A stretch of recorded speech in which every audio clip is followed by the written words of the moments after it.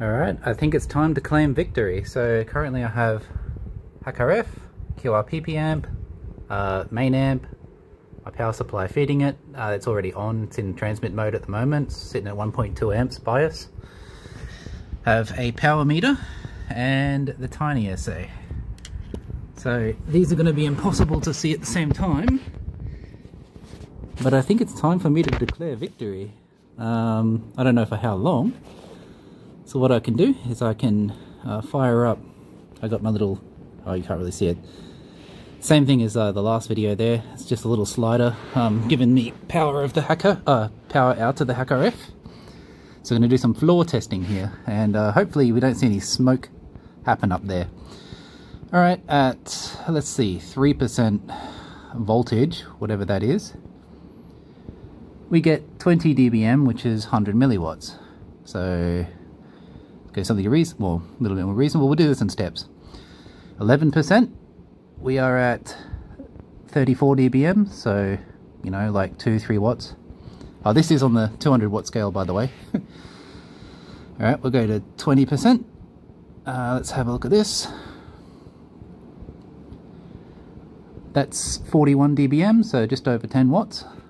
This meter I think is a little bit stingy. Go 30% drive. 46 dBm, so basically 50 watts. Let's go 40% drive. Well, it's actually a voltage, it's not a power drive, so this is going to be slowly increasing now. So we'll go 48.7 dBm, which, yep, we got there, 40%. Go 50% drive, hang on, 50, yeah, ish. 50 dBm, which is 100 watts. We're at 100 watts. We'll go 60% drive.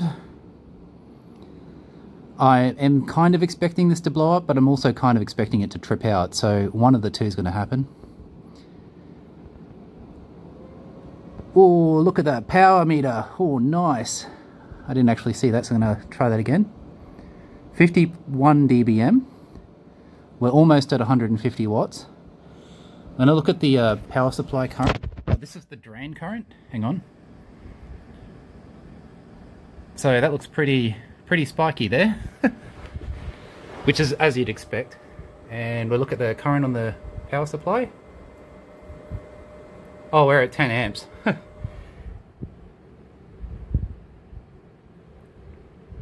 And that just shut off, but nope, 1.7 amps still. We're going to just feel these output transformers. They are barely warm, so I suspect at 100 watts this may not last very long. I'm going to back off the power so that I'm not drawing 10 amps on that power supply over there. So maybe we'll go down to 50%, which is somewhere around 100 watts drive out. Maybe we'll do this for like, I don't know, a minute, maybe. And we'll see if anything happens, but either we release blue light or we can declare victory. Alright, here we go. The power's going to slowly creep up, isn't it? Yeah, we're at 9.6 amps. I'm going to back it off just a little bit. We're over 100 watts on the meter anyway. So I really only want 100 watts. There we go, 100 watts. 9 amps on the power supply. 230 watts in, 100 watts out, so... Ah, that's nice. Alright, I'm going to go feel everything, because I'm actually scared of things getting hot over here. Slightly warm on the transformer. How about the feedback resistors? Yep, that's fine. Should mention, I've got rid of the filter. I need to redesign that 7-pole filter that performed like crap. Is no good to me, so I'm going to try and change out the capacitors. But anyway, in any case... I can probably get this all in frame, can't I? I think we can declare victory. So we haven't tripped out anything, so activate. 120 watts. I don't want to go that hard. I think the QRPP amp is getting a little bit more excited. It gets more gain as it gets hot. The big one, it doesn't do jack. It just stays where it is. Yeah, 100 watts? Okay. We're going to go full drive, see if it trips out. Yep, there you go. See that? How nothing happened? If you put too much drive into this, it has a detection saying, hey, you're being an idiot, back off. And that's what it does. To reset it, all I have to do is un-PTT it. So hang on, un-PTT, and trigger the PTT again if I can do that, like that. Oh, and I think we've killed it. Yeah, alright, fair enough. So we've done bad. Yep, that's the end of this MOSFET here. So if you drive it too hard, it will explode. So I guess that's the question then. How much power did we actually overdrive it with at 100%?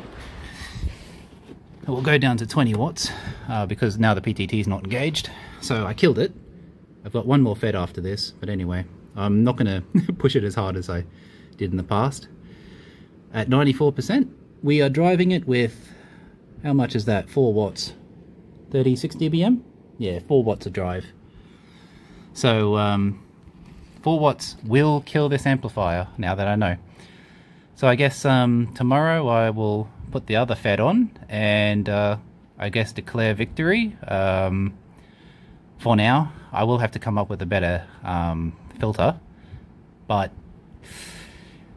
maybe I should make that the input a little bit more sensitive, but I guess it just can't switch off fast enough. So I would have thought 4 watts wasn't enough to kill it, because I'll show you why. It's definitely way over the drain current, but I don't believe I'm hitting any of those type of limits. So what we're looking for is the gate voltage, which is going to be over here.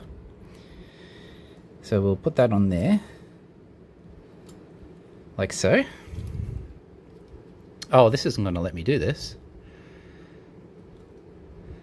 We're going to voltage up. We're going to move it into the center because it's AC coupled. Oh, actually no, it's not, it's DC coupled. It rides on DC signal. So I will engage the amp. Alright, and maybe we'll try like, I don't know, 70% drive.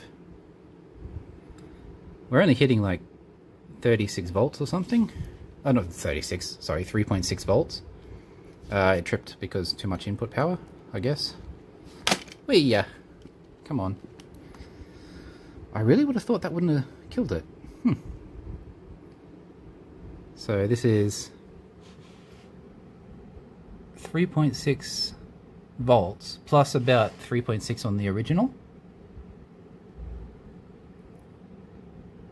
Oh, it's, yeah, tripped. So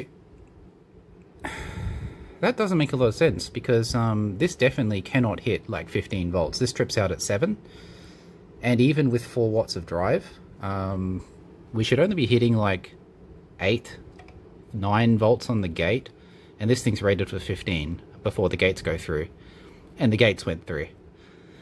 So we saw 150 watts out, which is nice. I did just drive it to destruction there, so, you know, fair enough. Interesting. So I've got one more FET. I'll put it in, and then I guess this amp can be, well, I'll put a filter in, and then I'll install it and get it on air.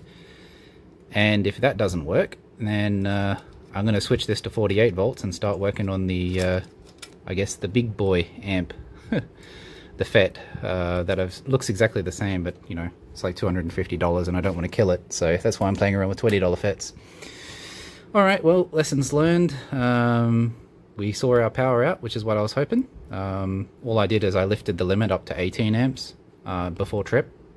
So I guess rest in peace MOSFET. This one worked quite well. I've learned a lot on it. The output circuit I'm happy with now. 150 watts out, it's fine. I'm not going to run it that hard. I'm going to try and probably go for 100 watts or so, but I do need to come up with a filter that doesn't suck. I'll just use a 5-pole filter rather than 7-pole I just had on there, and call it a day. So I guess everything's happy and it's all working, but yeah, Rest in peace, MOSFET. Alright, 73 VK4 Delta Lima.